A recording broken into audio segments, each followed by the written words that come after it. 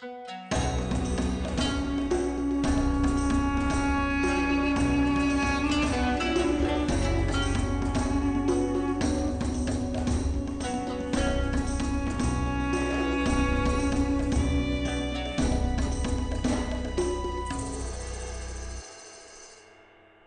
ad break time. I'm proud to announce the Beyond Solitaire podcast is sponsored by Central Michigan University's Center for Learning Through Games and Simulations. And as usual, they're up to some amazing things. Their next game, Hydrologic Cycle, is currently on Kickstarter, and you should absolutely go and check it out. CLGS also continues to offer classes in partnership with Gen Con. The next course, Jason Fury's Crowdfunding with Confidence, starts on May 6th and will teach you all about board games and crowdfunding. Go check it out. And I'll also include a final plug for myself. If you like the show and want to support it, you can do so by going to patreon.com/beyondsolitaire. Thanks to listeners like you, I've been able to keep upgrading my equipment, subscribing to StreamYard, and more. But for now, let's get on with the show. Hey gamers, this is Liz Davidson from Beyond Solitaire, and this week on the pod, I have a very special guest. This is Elizabeth Hargrave, the very famous designer of Wingspan. How you doing, Elizabeth? I'm good. I'm so happy to have you on at last. This is great. So thank you so much for coming on the show. I'm trying not to just ask basic Wingspan questions, but I know that you got interested in making a game that was, I guess, about your own interests. And since then you have designed several games that are kind of nature and science themes. So Mariposas, the mushroom one. Which is that called? Undergrove. There we go. Yes. Yeah. And then you've also got the Fox experiment. Right.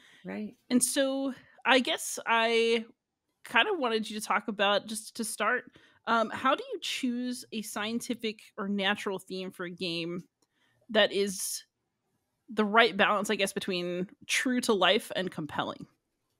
I mean, I think I choose the idea first and then have to figure out that balance of how to make it work as a game and like feel true but not be overly, I don't know what the right word is, like stuck in reality that it's not a good game, because you definitely have to gloss over some things.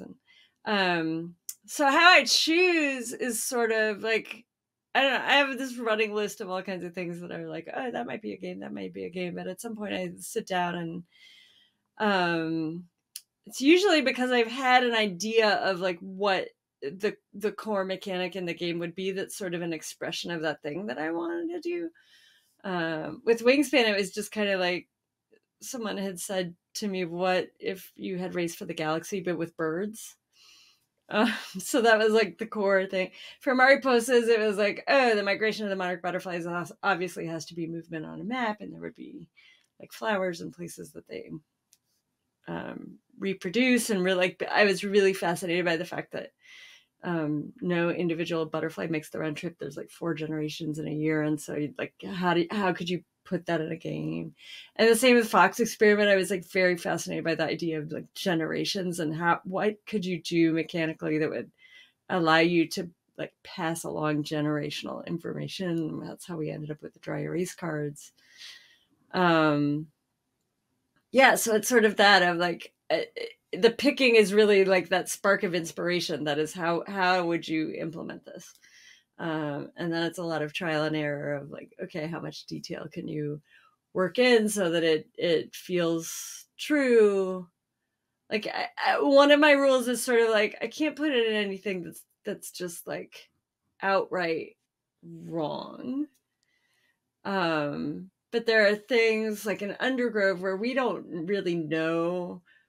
People think that some of the mushrooms really probably specialize in some of the nutrients in the soil versus others. Like maybe one is better at phosphorus and one is better at nitrogen, but nobody actually knows, or like which one is better at which. So like there where we don't know, like, okay, we can make it up. That sort of thing. That sounds so close to historical fiction. I love it. Yeah, no, I think there probably are a lot of parallels there. That, yeah, you try to make it so that what is there is true as long as you know what's true.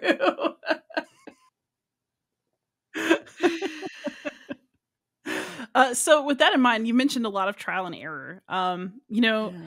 You've put out actually a lot of games since Wingspan. Did you have several games in development at that time, or have you just been very Yeah, that's a productive good since question. then? So wait, the development on Wingspan took about a year, and then the art on Wingspan took another many months because it's 180 cards. So part of it is that like I finished my work on Wingspan a full year before it came out. And in that year, I did Tussie Mussy and Mariposas. And then Tussie Mussy was like done very quickly and came out. Well, I guess I entered both of them. I got them signed both before Wingspan actually came out. So that I had like this little queue of like stuff that all came out in 2019. Or I guess Mariposas rolled over and it came out in 2020. Is that right? Yeah, it came out during the pandemic. And then, yeah, I actually don't work on a ton of games at once. I get very stubborn on an individual design and kind of want to get it done. Or I shelve it because I can't figure out how to make it work and I'll come back to it. But I'm not like actively working on a lot of stuff all at once. That's fair. Are all of the themes that you currently have in play kind of nature themed? Or do you have other things in store for us that you're willing to talk about? Well, so Picky Pixie just came out from Button Shy, and that is not nature themed. It has flowers, but it's not like true to life. There's a pixie, so no. Yeah, I mean, Tussie Mussy is kind of on the edge too. Yeah, right. Flowers. Right. People are like, oh, flowers, it feels naturey, but really you're like cutting bouquets of cultivated flowers. It's not particularly naturey. So yeah, so those are not like directly, but most of my bigger, I guess all of the bigger stuff that I'm working on, I did start a while back and then shelved because of the pandemic, a game about stunt people. It was like a dexterity game where meeples are like jumping off of buildings and stuff. But when playtesting sort of shut down in the pandemic, there was really no way to playtest it online, and I shelved it and I haven't pulled it back up. So like it's not like a personal rule of mine or anything. It's just kind of the stuff that interests me. And this, if you're gonna start working on a game, as you know, you're gonna end up playtesting it hundreds of times possibly. So it's got to be something you actually want to be engaging with that much. Yeah, it does help to like it. So, when you revisit Wingspan after all this time, do you still enjoy playing it? I do. Most of the times when I'm playing it is because I'm playtesting a new expansion. So I don't play like plain vanilla based Wingspan very often at all. But I do still enjoy it. I did have, when the app came out and when they were implementing the Board Game Arena version, I definitely got to just play some games as a tester. It was just like straight up Wingspan for no good reason. It was very enjoyable. Yeah. Hey, there's always a good reason to play a game. It's just to play. So. Yeah. I should say for no like work related, for no producing a thing reason, right? Like just to play. Yeah, actually, I was producing a thing because I was looking for bugs, but it didn't feel like it. So I wonder about that, like especially because you've really skyrocketed to design fame. How do you feel that change in your life has changed your relationship with games? It sounds like you still do what you like and you make games about what you like, but do you feel that expectation and fame and having this be a major part of your life in a different way like changes how you approach play? That's a really good question. I don't think it's particularly changed how I play. If I play with some of my other friends who are designers, we'll definitely sit around for half an hour afterwards and talk about like the structure of the game and why it works well or doesn't. But I'm also able to turn that off when I'm playing with other friends who don't care. Like my spouse has no interest in that conversation. So we'll just play a game. So I mean, maybe it's changed it a little bit in that sense. It's definitely sort of a zero-sum game in terms of the time that I have to play published games versus to be playtesting my own stuff. So there's a little bit of that. But I do think the success of Wingspan mostly has bought me a lot of freedom. Like my other friends who are trying to make it as full-time designers, there's much more of a grind to it, and maybe working on stuff that isn't always a passion project. And I've got a little bit more breathing room. So that's kind of a nice luxury. Yeah, for sure. Yeah. So when you talk about things not working and you shelving them, what is the game that has frustrated you the most as you attempt to work on it? I haven't shelved that many games.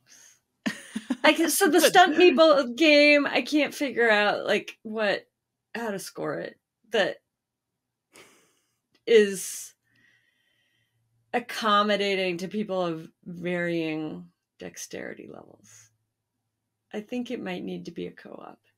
So, but like, how frustrating is that? I just like set it aside and haven't come back, so I'm not like beating my head against it.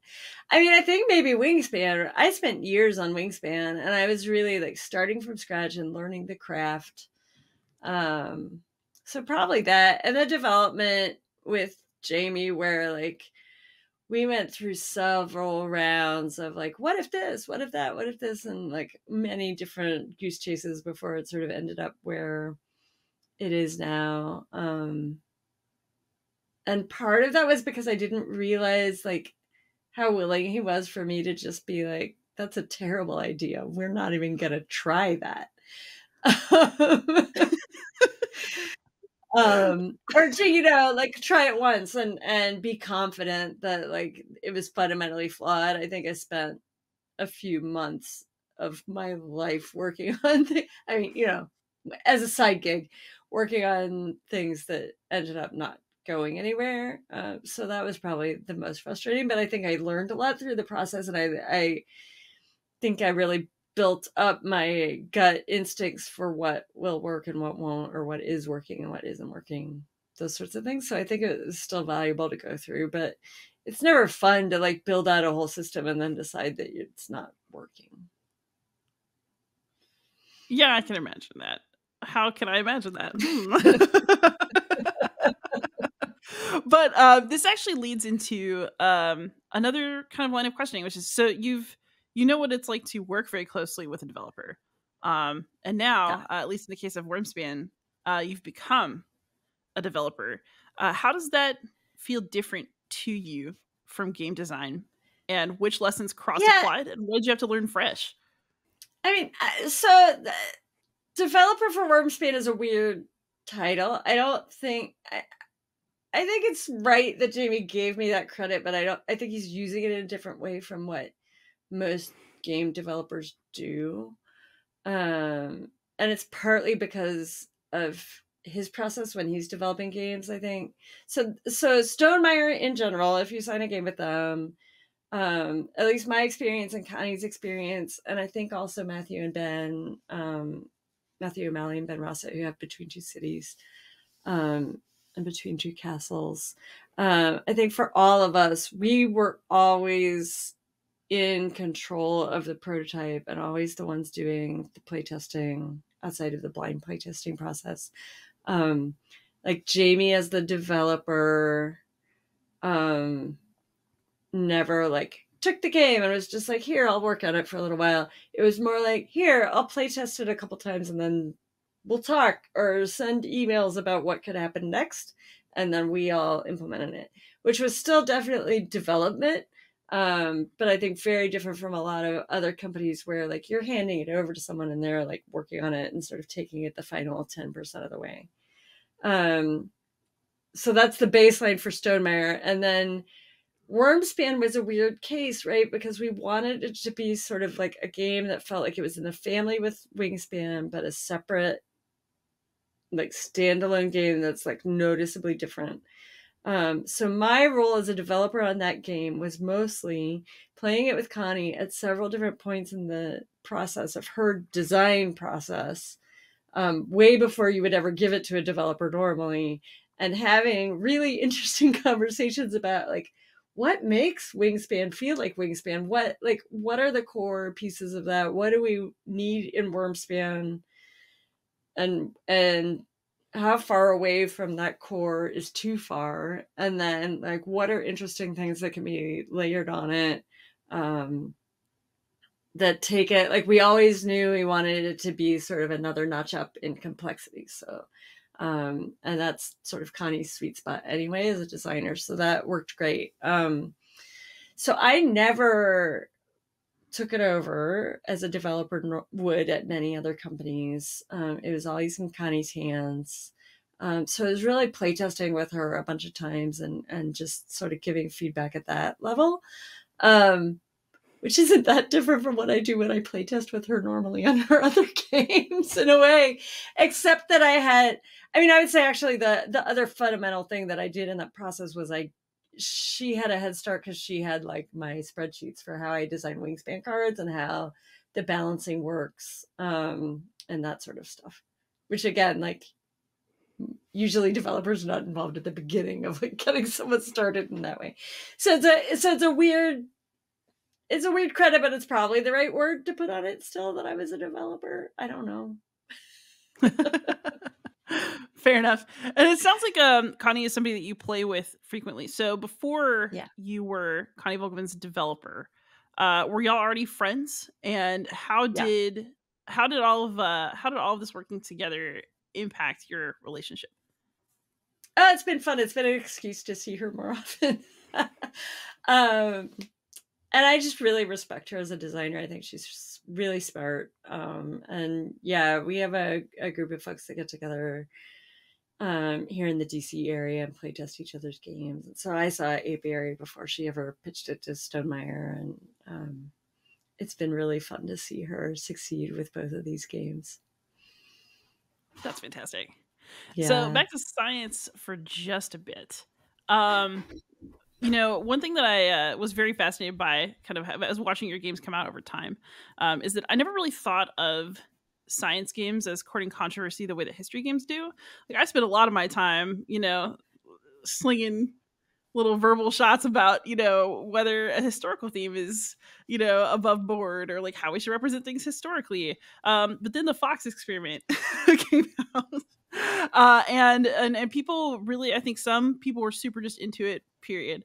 And others struggled with the theme. Is that something that was a surprise to you? And how did it, I guess, impact you as somebody who's saying things about scientific history and scientific themes? Yeah, it surprised me a little bit.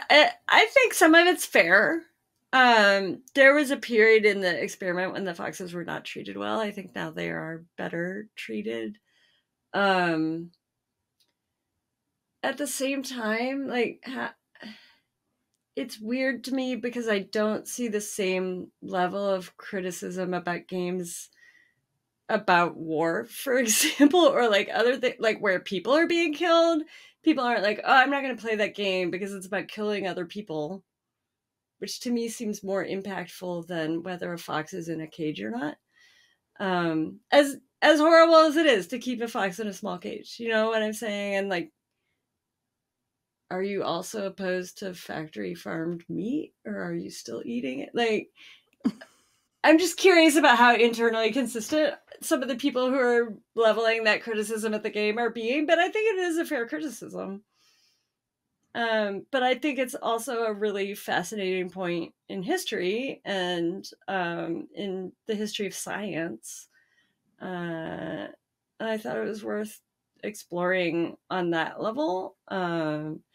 And we don't ask the players to be putting their foxes in cages. Like, we just chose not to engage with that part of the history of the experiment for, and people are welcome to have whatever opinion they want about that choice. But, I wanted to keep it pretty light and to get into the cool genetic stuff that they discovered over the years in the experiment. So that's where I chose to take it. I think also that it's possible that the name, the Fox experiment, sort of evokes pictures in people's minds of the foxes being like poked and prodded, which my understanding is that they generally were not. Like, they were living decently happy fox lives, at least after they got past the tiny cage stage of the experiment. I don't know. Yeah, and I it's possible that I was led a little bit down sort of the primrose path on this. My main source for the game was a book called To Tame a Fox, I think is the name of it. And it's really fascinating about the history of the experiment, the science of the experiment, and does not get into animal welfare at all. It is definitely sort of pro the people who founded the whole experiment, and just doesn't get into it much. So it wasn't on my mind that much when I was designing, honestly. And so I was a little surprised when people brought it up after, because I hadn't thought as hard about it. Do you think that kind of sparking these kinds of hard conversations will actually, I think, maybe eventually lead to better games on scientific themes that push more and do more? Yeah. No, I'm happy to have the conversation. Yeah. By the way, just a public service announcement for everyone. I looked up How to Tame a Fox on Amazon, and the first thing that came up is the correct hit, How to Tame a Fox and Build a Dog. But then right under it is a different To Tame a Fox that is not appropriate for this podcast. Oh, God. Really? Yeah. Oh, man. The author's name is Leo Dugatkin, I think it is. Dugatkin. He actually, we got him to like read through the rule book and comment on the way that we were portraying things. So that was kind of cool to connect with him, because he co-wrote it with one of the women who started this experiment in the 1950s is still there, and he went and spoke with her a lot, and she's a co-author of this book that sort of tells the story of the whole thing. Have there been other situations where you have had like a scientific consultant the way that you might have a historical consultant for your games, or do you just typically do your own research and let it roll? With Undergrove, when we were starting to think about how we wanted the mechanics to work, we tracked down a mycologist who's also a little bit of a gamer, and had some conversations with her about like, well, no, I think it's actually that her partner's a gamer. She's not that much of a gamer, but she had done one of the experiments where she found in her PhD research that there's some evidence of kin selection in the way that carbon is getting transferred among trees, and they don't totally understand why. And we were really fascinated by that and trying to figure out. That's another case of like, do we include that in the game? They don't really understand why, and not everyone agrees that it actually happens, but it's pretty dang cool. So maybe we'll go there. So we talked to her a little bit, and then on the other end, once it was pretty much done, I play tested it with some people who are mycologists. But it's still like that. And when Wingspan came out too, I was like super nervous that people in the birding community or ornithologists would be like, no, this is wrong, this is wrong, this is wrong. I don't know. With Undergrove, it's so much less settled. The like, people don't totally understand how the system of trading resources between mushrooms and trees, like, everyone seems to agree that does happen, but there's not a great understanding of how or why. So it's a little bit weird to be trying to model it in a game when the science is pretty unsettled. And we just chose to let that give us more freedom. That's cool, though. I mean, now do you find yourself kind of looking at papers to see if there are updates? Like, now that this game is out of the world, would you be interested in mushroom updates? Yes, but not only because of the game. I mean, it's just something that I'm interested in general. I'm really active in our local mushroom club, and I just think it's fascinating. What do you do in Mushroom Club? This sounds cool. Can you talk about Mushroom Club? So the Mycological Association of Washington, D.C. Has like 800 members. Almost all just amateur mushroom interested people. We do have a few professional mycologists who like work for the USDA. or other related type jobs. But yeah, we go out and look for mushrooms and talk about mushrooms. We have like a monthly speaker who talks about anything from like our last guy was like how he figured out that certain amanita mushrooms seem to be not having sex but procreating anyway, or like, yeah, there's like weird DNA stuff, but then other ones will be just like, okay, here's how you like figure out what mushroom you're looking at in this group of mushrooms, or all kinds of stuff. I don't know. We get together, we go on walks in the woods and look for mushrooms.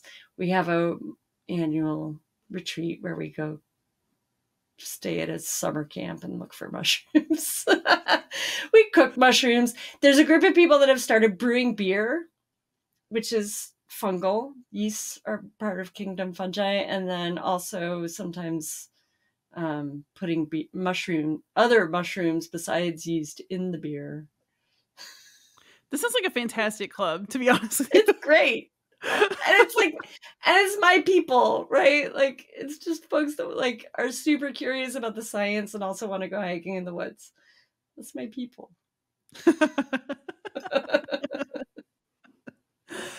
So, it sounds like, your design career so far has been deeply satisfying internally as well as externally.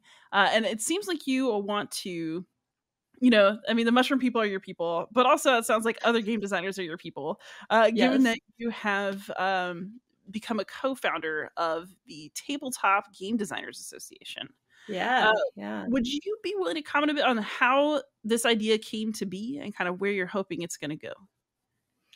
I would say Jeff Engelstein is really like the driving force behind finally making this happen. And he recruited me and Sanfeng Lim to kind of help get it off the ground. I think me, in part because of the role I've been taking, sort of advocating for women in the industry, but also because of the conversations that Jeff and I have had about some contracting frustrations that I've had. And that's sort of one of the passions that I am bringing to this organization, because I think a lot of new designers, and actually more experienced designers too, like, are signing contracts that they don't really understand what the contract says. They don't know what they could be asking for to make the contract stronger. So I've been actually working on a big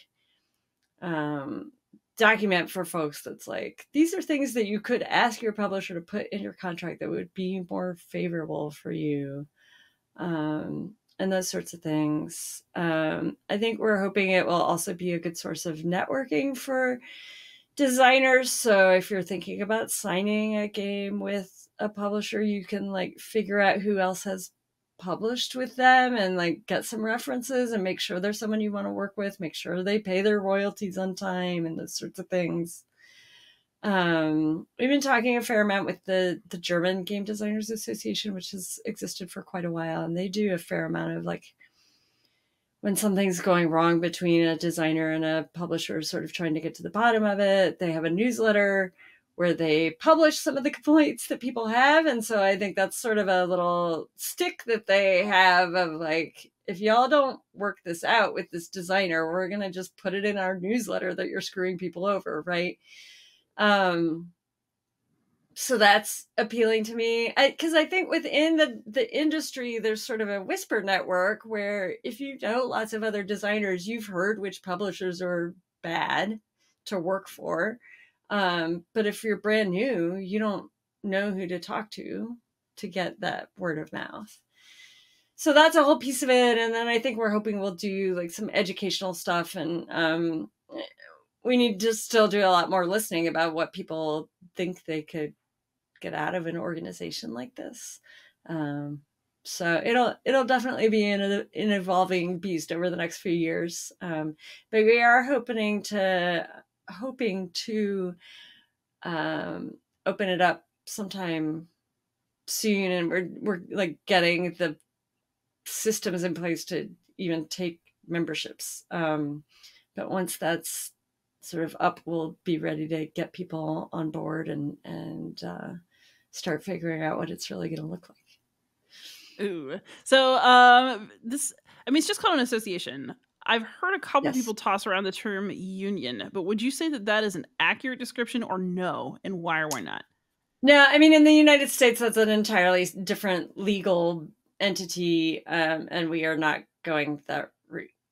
But it is also not a 501c3 for whatever that means to people, like, which if you're like an outright nonprofit 501c3, you cannot lobby for policy changes. And we did not want that restriction.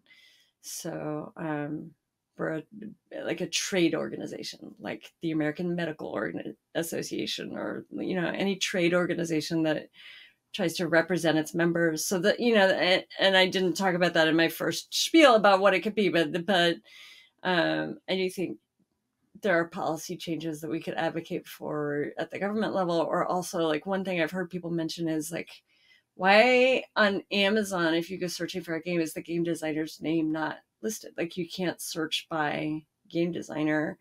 So, you know, because SAS in Germany is the organization that is responsible for getting game designers' names on boxes, using as a reference point, like, all books have the author's name on them. Why wouldn't a game? In Germany, game designers are called authors. Like, they see that as a very parallel sort of situation. And so, like, if you can search for an author on Amazon or on whatever other thing, like, why shouldn't you be able to search for a game designer? So that's one kind of thing that we might pursue. I don't know. We'll figure it out as we go along. I mean, I do agree that, you know, a game designer and an author, it's not really that different. It's no different from being a songwriter. You deserve a songwriting credit. Right. A director, an actor. Right. Yeah, I mean, we all deserve our billing. So the other thing I kind of wondered about going into this, just because I always think about, you know, what are we taking responsibility for when we do things? So if we're talking about, for example, kind of bringing the Whisper Network into something that's a bit more open, people whisper because they are afraid of consequences. Yeah. And so is there anything that TTGDA can actually do about that? Or is this just going to have to be like a solidarity in numbers getting you to speak out kind of thing? I mean, I think one of it is that people are usually willing to talk about things behind the scenes. So one thing is just, like, helping people get in touch with each other,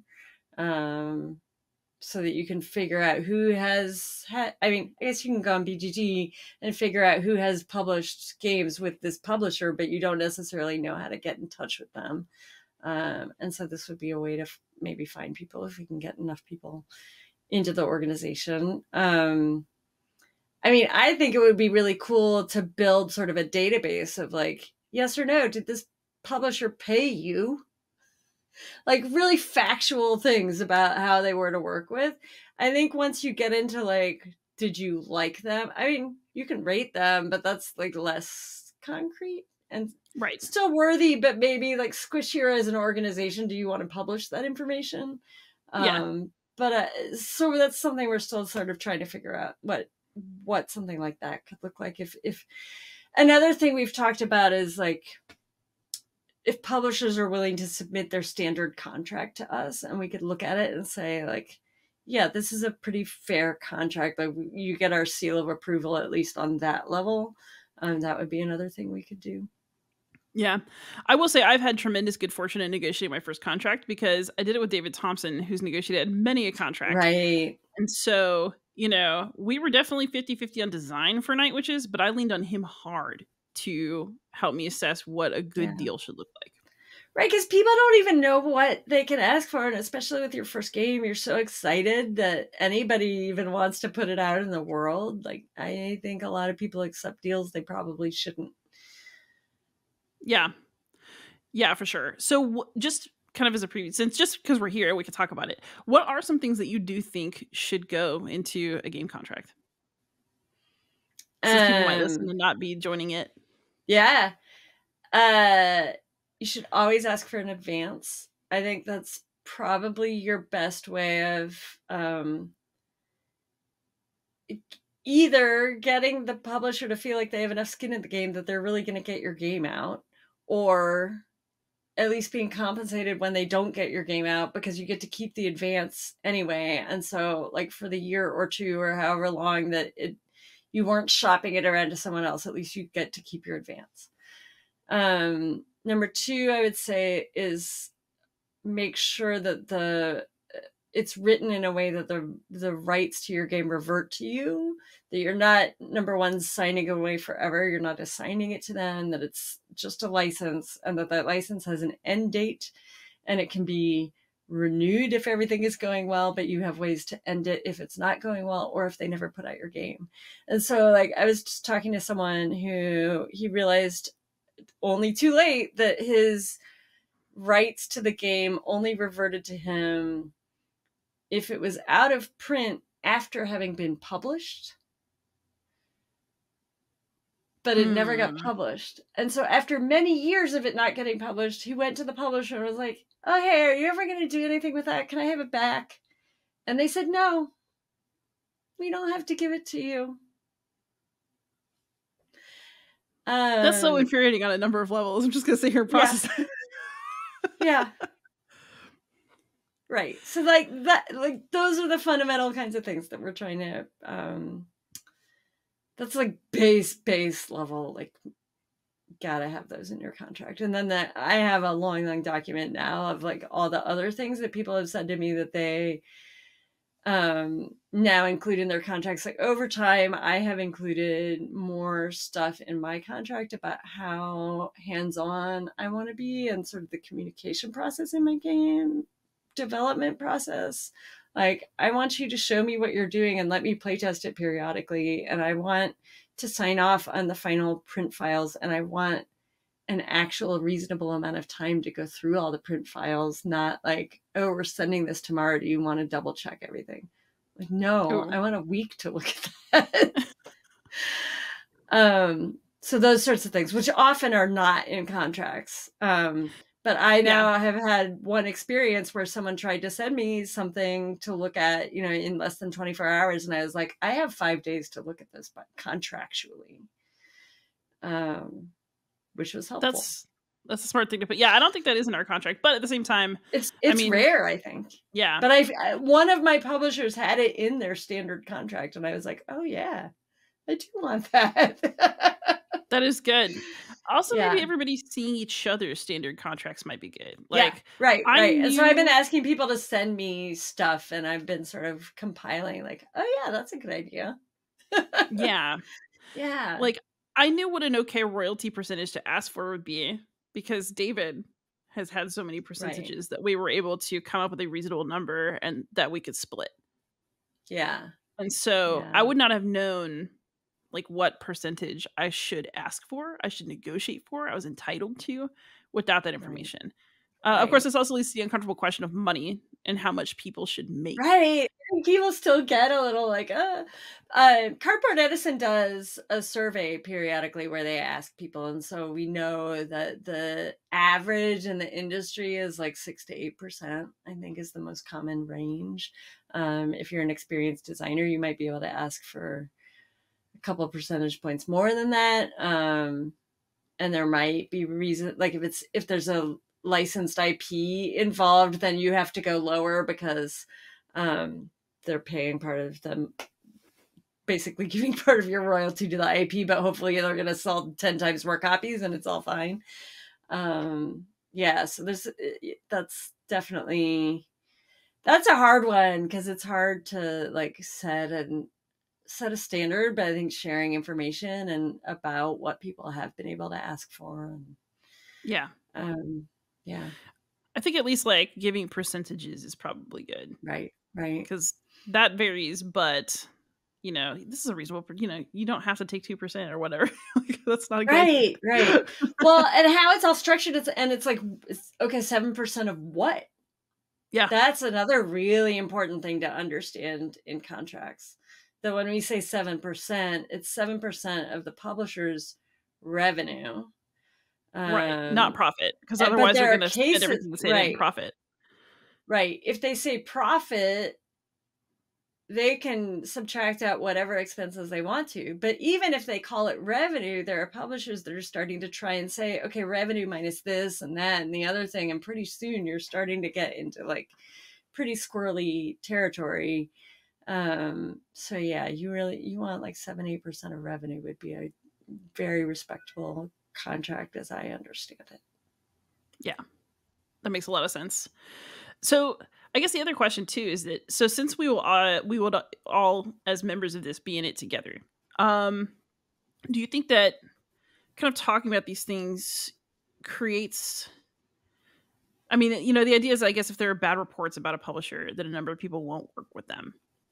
But since it's not a union, you also can't exactly scab.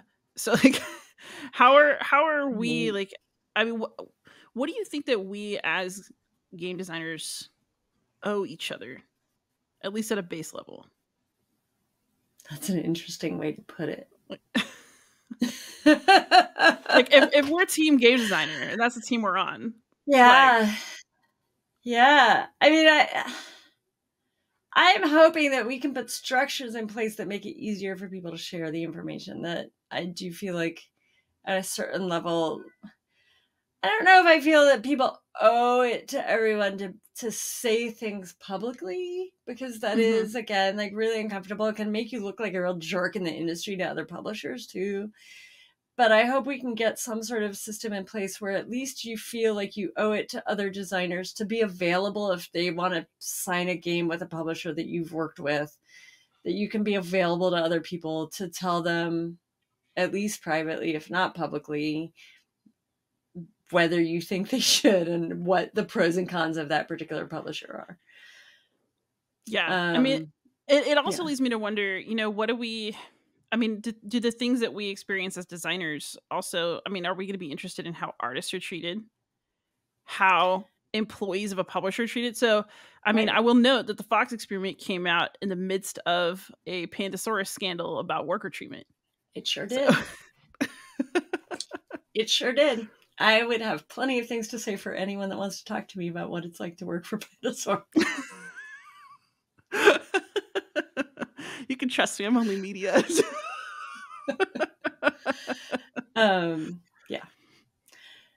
Right. And so, and I think it's good for designers to talk to, you know, multiple people when you can, if it's not too new a company, and get like, oh, am I hearing the same thing over and over? Or do different people have different experiences and maybe why? And yeah. Yeah. No, it's a tough go. And then I guess as the years have gone by, you know, you mentioned that you're also involved in TTGDA because you are you're interested in activism for women in the gaming industry. How do you feel things have changed since your work began, and what things remain frustratingly unchanged? So I was just at Unpub this weekend, which is a playtesting convention in Baltimore, which is why my voice is quite hoarse. I'm really hearing it as we're talking. And for years at Unpub, we have had a breakfast on the Saturday morning. So before, there's some playtesting now on Fridays, but Saturday morning is sort of before the big day of playtesting at Unpub. And for women, and now that we call it signal boosted, it's sort of for anyone from an underrepresented group in sort of demographically in gaming. And I remember the first breakfast was maybe 12 to 15-ish people, women. And now it's like a room of people with multiple tables in it. So it's like, it's definitely changing. You feel it when you walk into the room now in the big playtesting hall too. Like, I think the demographics of people playing games are changing, and that's bleeding then over into who becomes a designer, right? So that's all good. And there are publishers sometimes who come to me and are like, where do I find the women? Like, tell me when you see good designs by women. We want to sign more women. Like, there's people who are aware of it.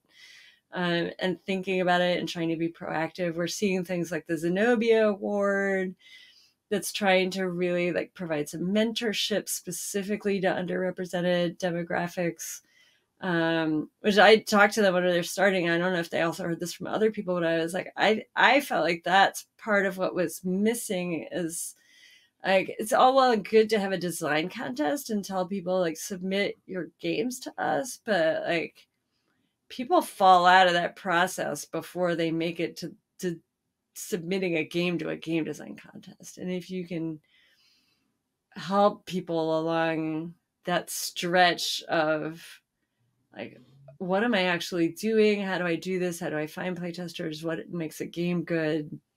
All of that stuff, and get them sort of up and going a little bit more, and then they can pass that along into the next generation that are coming through. I think that's going to make a difference. And I think what we see with Zenobia is really interesting topics for the games too. Like, I do think that expanding the demographics of who is designing games is going to expand what we see happening in the gaming space. And that's so interesting to me.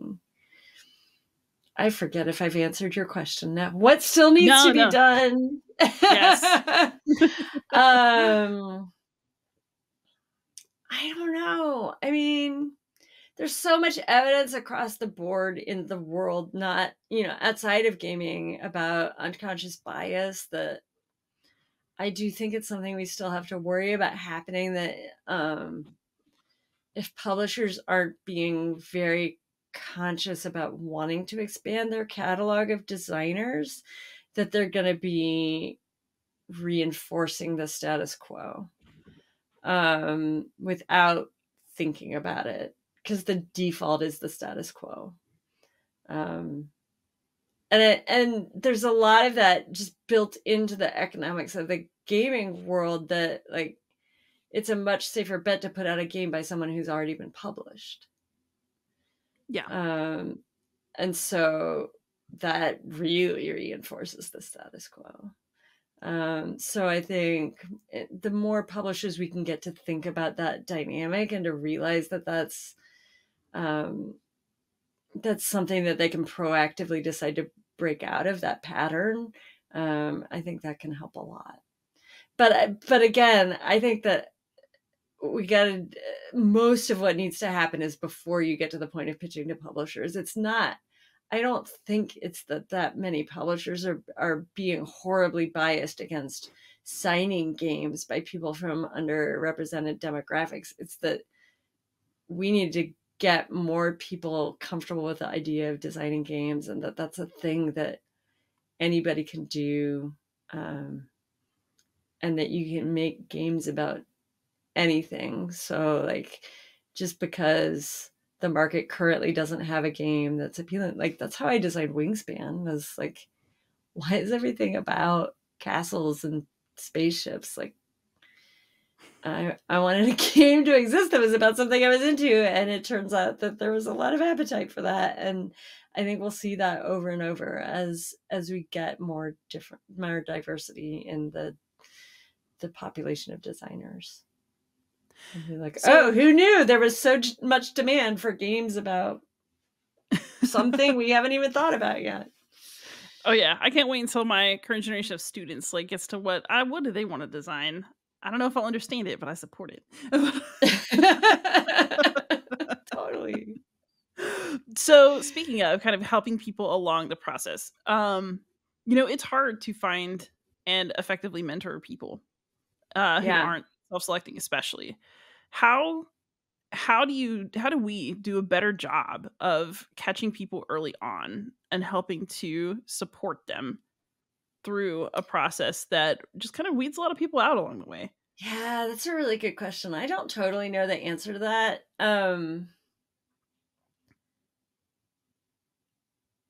One thing that I try to do, and this is not a route that everyone is going to have available to them, which you'll realize when but like when people come up to me and ask me like, how do I do whatever, and like have very like designery questions for me, I'll be like, oh, are you asking this because you're thinking of designing a game? And often if it's a woman, they'll be like, yeah, I've kind of thought about it.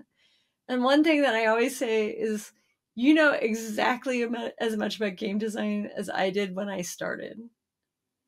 Like, I think for a lot of people, they feel like they have to like have some magical knowledge to get going. And while it would be nice, that is not where most designers start. Like, most people do it as a side gig. They don't go to game design school, even though that's a thing that exists, because you're very unlikely to ever make money at it. So don't spend money on classes. But it's a thing you can learn by doing it and by playing games. Honestly, like half of being a good game designer is playing a lot of games and thinking critically about what makes them work. So yeah, I try to really like, I think that's the point when you need to get people, and it's just like random conversations that you're having with people outside of design contexts. Like, if you ever see that glimmer of a spark of like someone's curious about how game design works, to like not jump on it so much that it scares them away, but jump on it a little bit and let them know like how much everyone's just flying by the seat of their pants, and that it's not that we have some special ordained knowledge that no one else can have. I mean, yeah, it's interesting because I think a lot of people, it doesn't even occur to them how games are made. Like I remember the time that I ran into a friend of mine from high school, and he was like, "Oh, I've been playtesting for this friend of mine." And I was like, "Oh, what's that? How's that?" And it's like the first time that it occurred to me that people made games, like that they came from somewhere, right? What? It did just come out of your head like Athena springing from... Right. And then it turns out that this friend of mine had been playtesting Pandemic. Oh, wow. So I guess if there's a collective action we can all take in or out of the Tabletop Game Designers Association, it's be encouraging to other designers. Yeah. And people who might design but don't yet. And I think even before that stuff, is to like think about who you're gaming with. And if it's not a well-rounded group demographically, like why is that? If it's at a time when people in couples are having to split up because someone has to go put the kids to bed and the other person is gaming, like that's fundamentally gonna like exclude more often women than men, because that is what happens in our culture right now. And so like gaming at my house happens at 2:00 on a Saturday afternoon, and it's total chaos because there are lots of kids, but the spouses all come, right? So it's thinking about stuff like that too, because all the designers have to be gamers. Most designers start out as pretty heavy gamers first. And so we gotta like even out the gaming scene. That makes a lot of sense. And it's harder than it sounds, but it's also something we can all take steps to do. Right. So speaking of games and having games at your house at 2:00, what games have you been playing recently that really bring you joy? One that my spouse and my friends all really want to play, and I really enjoy too, but they're like, this is the one they're asking for right now, is First in Flight, which has been kind of under the radar, but it's from Genius Games and Artana, by Matthew O'Malley and Ben Rossett, and it's a push your luck deck builder about a historical topic. It's about like the early Wright brothers era of building airplanes, and so you're pushing your luck in the sense that you have a deck with a bunch of cards that have little distances on them. So 1, you know, I'm flying 1, I'm flying 2, I'm flying 3. You're trying to get to 40, but you in that deck are also design flaws with your aircraft that will make you crash. And you don't know where they are in your deck, right? So you're like, how far can I fly before I crash? And can I like come in for a gentle landing without crashing? Because that will be better in the long run. And so it's really clever because there's quite a bit of uncertainty, but over the course of the game, you're doing stuff that sort of builds up your deck. And so you're taking these longer and longer flights, which is very satisfying. But there's that tension of the push your luck of like, I really need like 3 more distance, but I could crash. Do I go for it? You know, that kind of thing. It's a great game. So we've been playing a lot of that. Been playing some Arc Nova. What else? Those are the 2 that come to mind right now. Trio on the lighter end. Have you seen Trio? No. It's a game that's originally Japanese. The U.S. market, it's a brand new company called Happy Camper, which is started by someone who used to be at Game Right for a million years. But it's a really visually pleasing card game, just numbers. And it's like this premise, I'm going to describe it and you're going to think it sounds horrible, but it's great. It's like Go Fish crossed with memory, but it's really good. So you have a hand of cards. You have to put them in your hand. You have to keep them in the order they're in, and they're in order. And on your turn, you have to basically go fishing for 3 of the same number, but you have to ask people, what's your lowest card or what's your highest card? You can only look at the cards on the end, lowest or highest. And if you can ask for any combination of cards from anyone at the table, including yourself, lowest or highest, or there's a few on the table that are face down and they get flipped over. If you can find 3 of the same number, then you've got a trio. If you can get a trio of trios, you win the game. Well, that sounds fun, actually. Like, it's a nice, light little game, but it's super interesting. It's a really interesting dynamic. So that's like our fun little filler game that we've been playing a lot of. That's awesome. And if people want to track your activities online, where can you be found? I have a website that's the first 4 letters of my name and then my last name, so elizhargrave.com. And that has links to like my Blue Sky, and I have a newsletter for folks in the DC area. I have a playtesting list you can sign up for, all that kind of stuff. Fantastic. Elizabeth, thank you so much for coming on the show. It's been such a delight to get to have a conversation with you. I really appreciate your time. Thanks for having me. And I'm looking forward to whatever's next with the Tabletop Game Designers Association. Yeah, that should be over the next month or two. We're going to get stuff out. Yep. All right, everybody out there, links for everything are in the show notes. I can be found anywhere online as Beyond Solitaire. And please like, subscribe, ask questions. Most of all, happy gaming.